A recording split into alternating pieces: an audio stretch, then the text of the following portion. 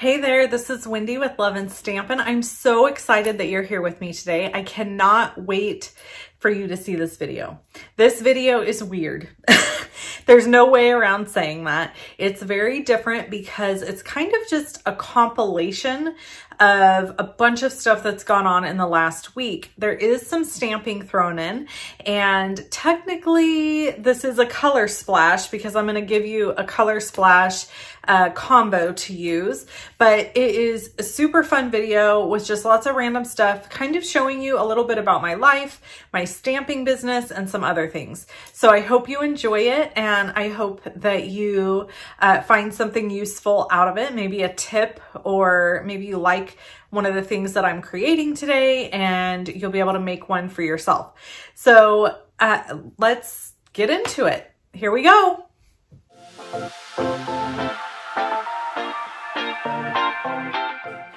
Okay, so some more behind the scenes. I just want to show you how far we've made it on our prepping for Stamp Camp. We're almost done, and these are some cute gifts that are going to be going in the mail for my Stamp Campers. So I thought I would show you my process. I've already stamped all of these. So let's go over here so I can show you what I used to do this. I used the Circle Celebration stamp set, and I just chose a few of these images, put them on my Stamparatus tool, and then stamped in Highland Heather on purple Posy cardstock, which is like going away, and it matches my nails. Isn't that fun? So anyway, I just took 3 or 4 of these. How many did I use? 1, 2, 3, 4, 5, 6 of them. I arranged them, and then I just was able to slide this into my stamping tool, my Stamparatus, and stamp over and over. So I stamped a huge stack of these. We've got Bumblebee daisies, 1/2-inch circle punches for the center of the daisies, and then I've already stamped the You Are Lovely sentiment on these frame dies. And I use this stamp set to stamp You Are Lovely. And then I'm using Clever Clasps for the top. And what's fun about this is they'll actually use these for a project in the Stamp Camp. So that's kind of fun. So they'll get a little note letting them know that they need to keep this clasp to use for one of their projects. So I thought I would have you hang out with me for a minute here. Oops. While I put a couple of these together.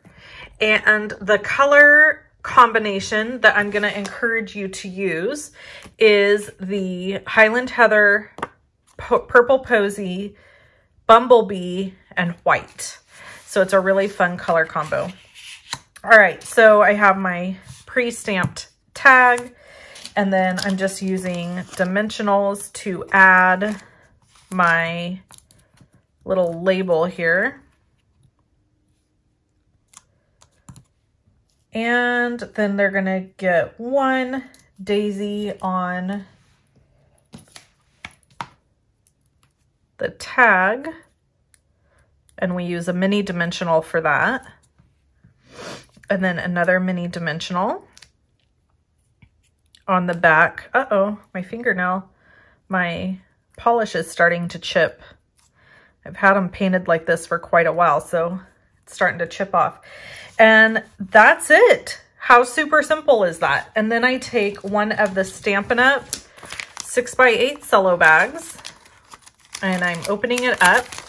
And all the products you see me using here are linked in the description below the video.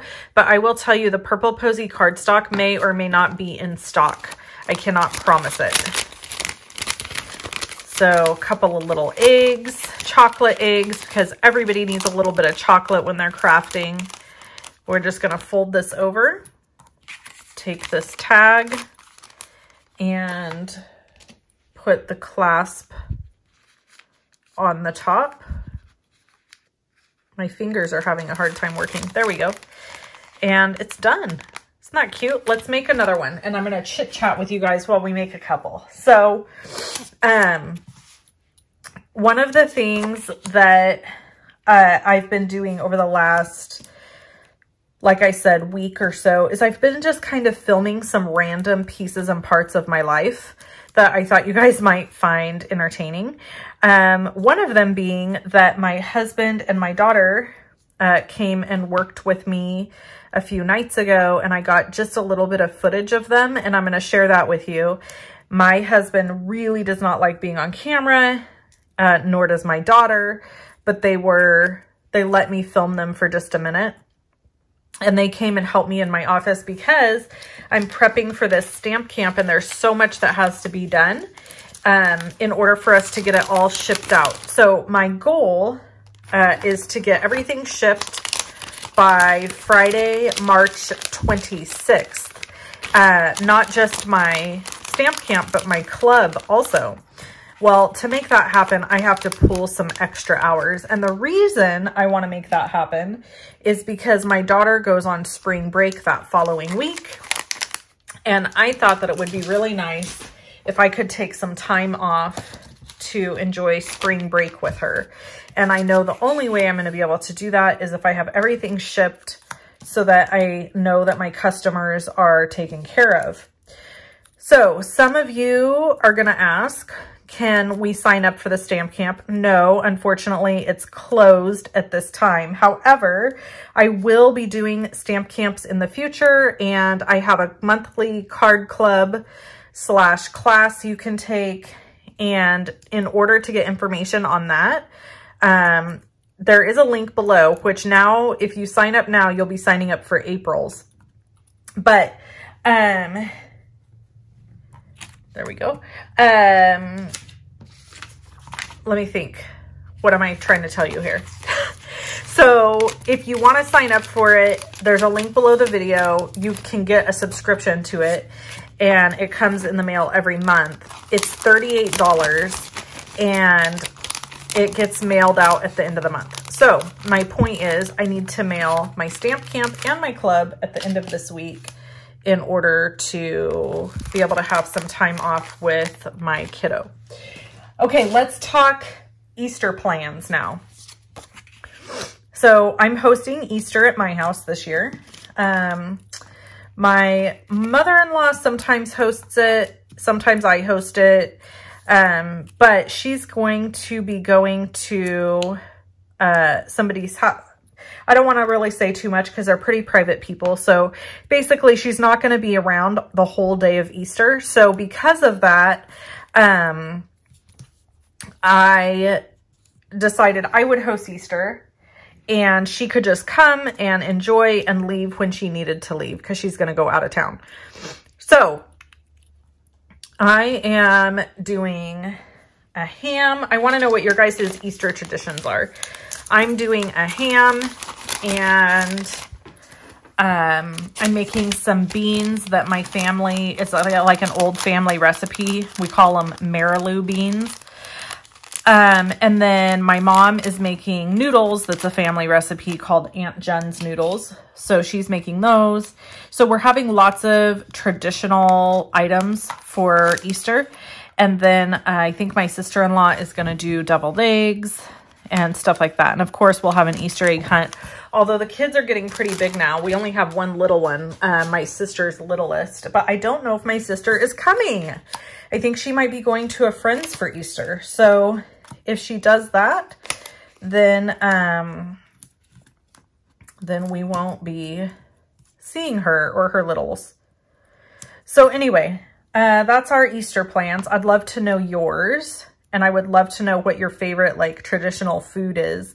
I also really love green bean casserole. I know some of you will know exactly what this is. It's literally canned green beans, which I never eat canned green beans actually, but you have to have canned green beans for this recipe. Cream of mushroom soup, canned green beans, and I think there's maybe some milk or sour cream mixed in, and you bake it, and you put the crunchy fried French onions on top and bake it a little more. And I love that. It is like one of my favorite things. I never have it except for like Easter or whatever. But it's a family tradition type recipe. So anyway, I enjoy it. So then another thing I thought I would ask is, would you guys be interested in seeing some of my Easter footage? Like, should I video and show you what I'm making and show you some of the Easter stuff? You know, I try to be careful because really my channel is all mostly crafting, but I really love doing some video of other stuff too, like, you know, recipes and just kind of like our lives and what's going on. I think it's really fun to document some of that stuff and to share it with you. So comment below and let me know if you like that, or if you're like, no, just stick to crafting. You won't hurt my feelings, whatever you say. And honestly, it doesn't really matter because I'll probably do what I want to do anyway. But I would love to know what you have to say about it, because it always does make me, I'm always interested to know how people feel. So anyway, all right, here's our last one we're going to make for now. I have a bunch more to make, but I don't want to bore you with doing the exact same thing over and over because it is tedious. So I'm going to close this portion of the video, but if you're over it, great. You can move on with your life at this point. You don't have to keep watching. But if you want to see some behind the scenes footage and some other fun stuff going on in our lives, then you would want to keep watching. All right, here we go.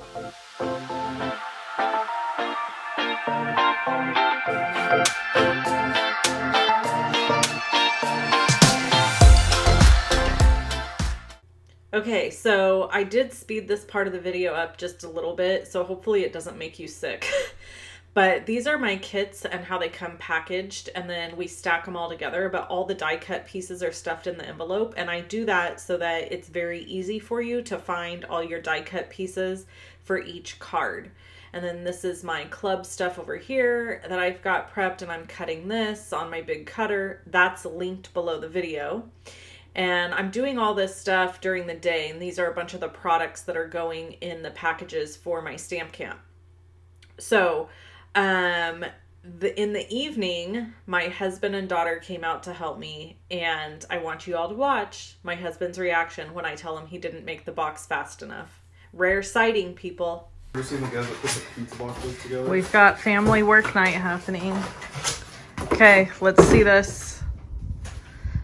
Flat box.